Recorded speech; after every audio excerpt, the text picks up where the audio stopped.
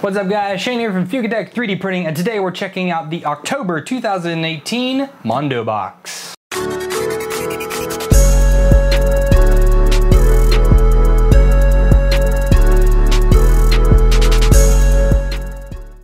Welcome back guys. I said today we have the October 2018 Mondo box. I recently reviewed their, I believe it was their August one they sent to me. They got such a huge influx of new subscriptions from that. They said, hey, we want to send you some more of them. So this came to me from Mondo box free of charge for me to showcase the filaments. I've reviewed their service before. I think their service is good. I think they have a great price point, about $25 a box. So I am just reviewing the filaments in this box, just as I do my monthly maker box videos. I don't know how long they're going to be sending me these, but I know at least I have this one that came in. So I thank you to them. I will say right off the bat though, there was a problem with the coupon code. They couldn't quite get that to work out. So instead of offering the discount, since that didn't work, all new subscriptions through December 14th, 2018 get 2 extra samples. That means you're gonna get 7 samples of filament, 7 20-meter samples of filament in the box, along with your first one also gives you the laser cut spool. And another thing that I'd mentioned it would be nice to have, and a lot of people actually wrote into them, they're gonna offer the laser cut spools as a purchase. So you get one free with your first box. If you wanna get a couple more, it'll only be a few bucks. You can add it to your order when you get your next subscription box, and you have more of them come in. They're gonna add them as one-time purchase, and they'll just include it in your monthly box, shave on shipping, things like that. But let's now get to the box and see what things are. So I kind of like about this is that they use, it looks like spray paint and a stencil and just spray paint that right on there. The reason why I like that is because it shows you how small this company actually is. When I first started talking to the guys over at Mondo Box, I believe they were at 16 subscribers. Their like first 2 or 3 months. It has greatly increased since then. I am super glad to see that. I love to see the competition in the sample filament arena, because Printed Solid has theirs, because they have the Maker box now, you have the Mondo box, now you have the Alien 3D box. So it shows you how small the company is, and they're doing their best to save money because they're just starting out. I do like that. I would like to see their own boxes eventually, but I fully understand can't do that until you get more subscribers. So now that I have my stuff, I have my unboxing knife. So here we have a little card, and it's the 3D PG Mondo box. And it's just a little hello and thank you card. This is their first themed Mondo box, which is very cool. He sent me the link. I will be sure to put the link down for the items to print out in the video description, so be sure to check out down there. There's a lot of information in here. Not gonna read it all to you guys because that's just ludicrous. So let us see what is all in here. All right, so here's our 5 samples, and I dropped one. So we have their 3D PG sticker right there. Put that there, their sticker. Now, what they do, which is really, really interesting, and I'm surprised that he's still at a cost savings for this. None of these are small coins, but he prints every one of the filaments out in their little coin. So a little 3D PG coin, and on the back, there is an extruder extruding plastic. And it's for every filament that comes in. So I have 5 filaments. I have 5 samples here. The samples came out really good. This orange is nice. This white is very, very white. Whoa! And then we have this one, which I'm pretty sure is the glow in the dark. There's a very, very shiny black here. Not too bad. And then a yellow. A very, very neon colored yellow. Not very neon. I mean, it's not like, who was that? Pryline. God, that film was even hard to take pictures of. Even to film it was hard. Not too bad. So we have those. And now let's take a look at the samples and the information on them. All right, so first up we have 3D Mars Black PLA. And if you're interested, I did review the 3D Mars White PLA, if you want to check that up here. So this is a basic black PLA filament, prints smoothly with rich color consistent throughout the spool, can be used as everyday printing filament. Print specifications is PLA, print speed 30 to 100 millimeters a second, extrude temp 195 to 220, bed 60 to 90 C. It is non-abrasive. It tells you the URL to buy it at. And yeah, so these are 20-meter spools, and they have zip ties on them. I'm still not a big fan of those, and I have told them about that. I do hope they can change that in the future. Twist ties are much better, because for people like me, I don't use the entire spool normally. I like to just twist it back closed, but I do like how they do fit well in the bag, but it's a lot of extra bag. But either way, that's the black. I thought that was a very familiar looking orange. That's because it's Hatchbox Orange PLA, probably my favorite color of orange. It's one of the first filaments I ever bought. I printed, I can't even tell you how many kilograms of that filament I've printed over the years, but it is such an awesome filament, so I'm glad to see that in this, and it's a great color, prints really well. So Hatchbox PLA is known for their vibrant colors and smooth printing. Because the lower melting temperature, lack of warping makes this a great PLA for displays or household prints. Print specifications, it's PLA. 50 to 90 millimeters a second is the print speed. Extruder temperature 180 to 210. Bed temperature 0 to 60 C, and it is non-abrasive. And again, it is just such a great looking color. All right, so we have from IC3D Industries White PLA. Compatible with nearly all FFF 3D printers, IC3D filament is extensively tested using various extruder designs and hot end styles, made in the USA. Whew, that was a tough one to read. Print specifications, it's PLA obviously. Print settings, 50 to 100 milliliters a second. Extruder temp, 200 to 240, so a little bit higher than like PLA or the Hatchbox and the 3D Mars. Bed temperature 0 to 60 C, and it is non-abrasive. And again, this is an extremely white filament, so that's very nice to see. Okay, so now we have CCtree Glow in the Dark PLA, and that's kind of what I thought this was, and it's a very off-white, almost grayish looking print once it's printed, and then when it glows, it should be very vibrant green. So this is a dark green glow in the dark PLA. Allow filament to charge up for a brighter green glow. Caution, some glow-in-the-dark filaments are abrasive. I wouldn't say some are, I would say all glow-in-the-dark filaments are abrasive.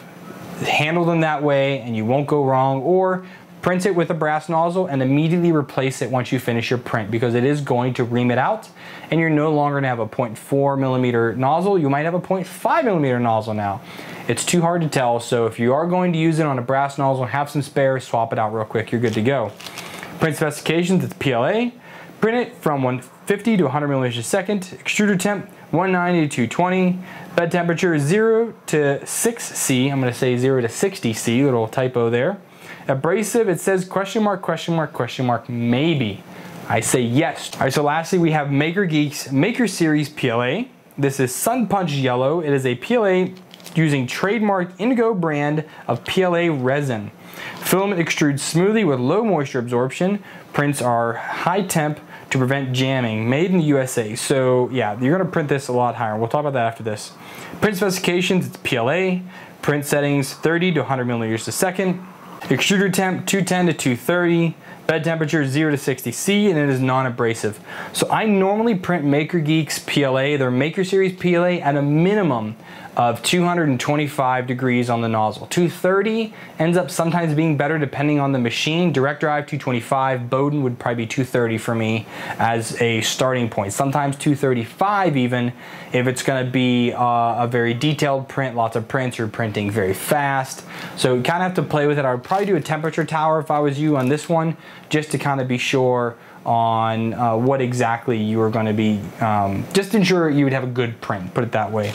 So I will say I'm much more impressed with the stickers that are on this month's bags versus what it was on August. I can't talk for September, didn't see it, but they put a lot more thought into these. There's no text running off. No errors that I could see except for the temperature on the CCtree one saying 0 to 6, or it said 0 to 60. Other than that, much better step up in quality, at least when it comes to that. I know that's a little thing, but that's kind of what I'm here to notice. That's why I'm sent these items, to notice little things like that, see if the quality care is actually there. And again, these guys are very cognizant of what people are saying about it, especially when they send a box out to someone like me who reviews hundreds of types of filaments. I've been reviewing MakerBox for over 2 years now, so I've tested hundreds of types of filament, and I look at the details when someone sends me something like this. So I'm glad that they are taking all of these steps, what I consider, in the right direction, and I can't wait to see how all of these print out. All right, so the Mondo box prints came out pretty good. I got good results out of most all of them. I did have some issues with the CCtree glow in the dark and the IC3D white. I had under extrusions in both of them. Now, luckily I caught the, well, not shortly after, but during the print, I caught the under extrusion in the glow in the dark, and I was able to go ahead and reprint, and I got a beautiful print off of it. And I had a very little bit of filament left. And after I did that, I then had done this print with the IC3D, and I let it complete the whole way because I printed it overnight. Came back in the morning, saw the under extrusion, looked how much film I had left, and I was like, you know what? I probably don't have enough to finish, so I did not print a new coin, but I'll at least show you what it looks like. But other than that, this filament did not perform very well. They were both printed on the exact same machine, so I'm not quite sure what was going on with it, but this white did not perform as well as the glow in the dark or even the Hatchbox orange that was also printed on the same machine. So I want to get a close-in look at these and I'll show you guys the results. So I'll start right off first with the IC3D white PLA. And looking from the top, it looks like a fantastic print, it really does. But when you flip it over, it's a totally different story. So it did very, very poorly on these first few layers.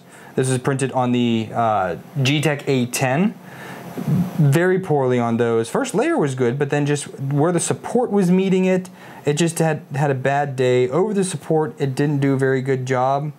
And then I had the under extrusion up in here. So as you can see, it was actually kind of a few layers that went down, not so great. I was surprised I was actually able to recover and continue printing, but it just had a bad day, and then it peeled up here on the center where the F and T come together here. This had started to peel up a little bit off of the super plate.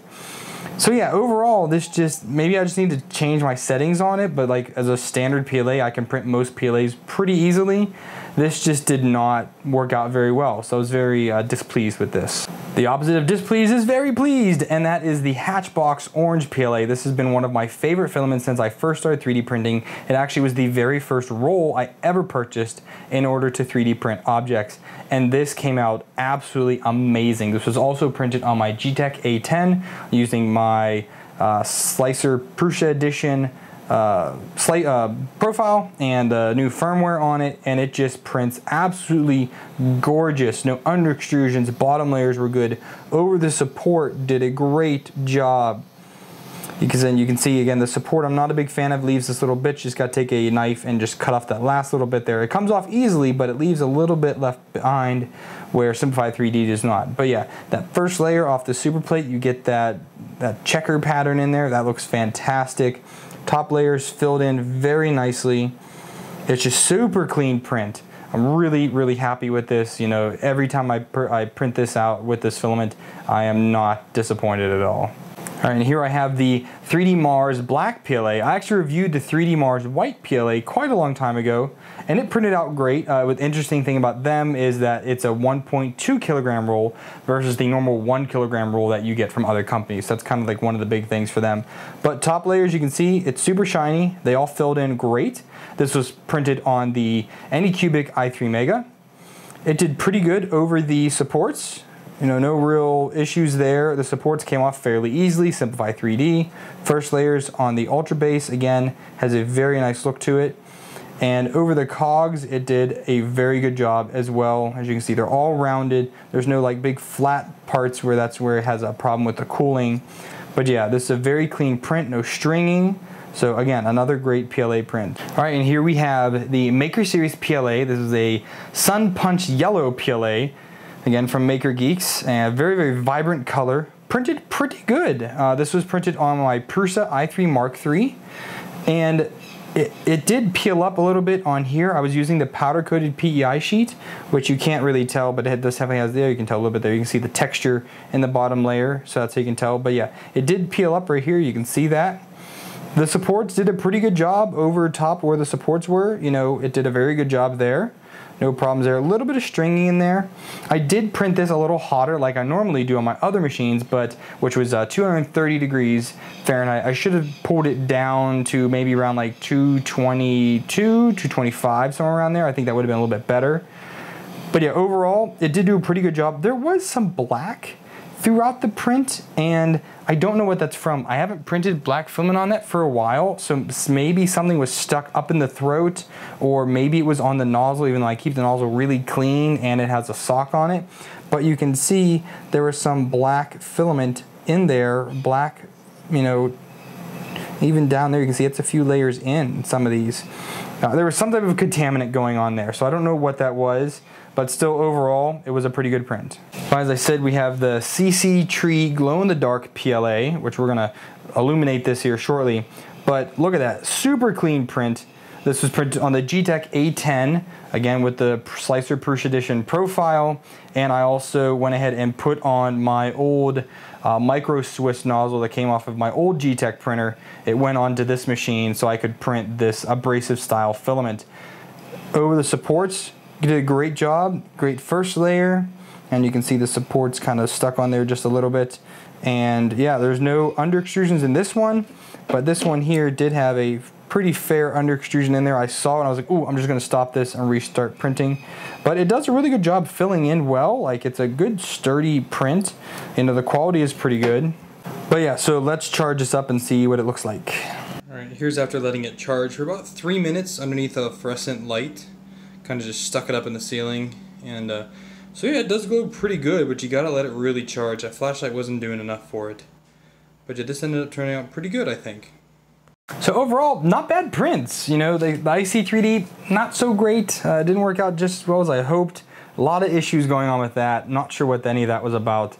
But a lot of people recommend IC3D. Like, I know Midnight Giant exclusively uses them. I think they sponsor a lot of his builds, and he gets fantastic prints using it. So maybe it's just a settings thing. They're a little bit different. It's also white. White sometimes has a little bit different properties, but I've got a roll of white on the Tivo Tornado on a different filament, and it's printing out flawlessly. So I don't know what it is, but it's a pretty good selection of filaments. You know, this is all PLAs.